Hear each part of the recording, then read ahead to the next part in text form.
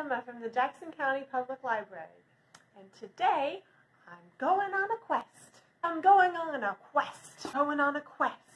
I'm going on a quest. We are right in the middle of our summer learning program, and the theme this year is Imagine Your Story. In a lot of different stories, characters go on quests.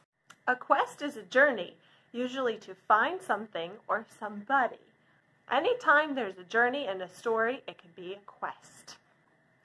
But I thought only knights went on quests. Anyone can go on a quest, even you. We have so many books about quests, adventures, and journeys at the library for you to check out. I Had Trouble in Getting to Salisalu by Dr. Seuss. One of my all-time favorites, We're Going on a Bear Hunt by Michael Rosen, and Quest by Aaron Becker. This book has no words, so you can imagine your own story. Today, I'm going to go on a quest of my own, and you can too. Just click on the link below the video. There's an easy quest and a more challenging quest. These quests use several of your 5 senses. Off we go!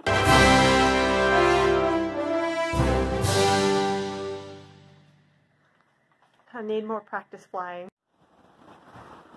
I'm outside for my quest. It looks like it's going to rain. In our feel section, I can feel the wind. And I can hear the birds chirping. Do you see that? It's the letter O. It's bright. 2 kinds of trees right there. Something with 1 syllable. Steps. To feel running water. I can feel it, but I can't go in. Something that starts with G. Grass.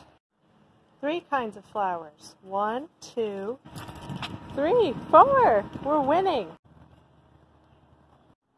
A blue car. There it is. 2 blue cars. You can go on a quest every single day, or even twice. After you finish the quest, see if you can make up one of your own, and try to incorporate all 5 senses. They are sight, hearing, taste, touch, and smell. Don't forget to take pictures while you're out on your adventure, and tag us on social media at JacksonCOPL.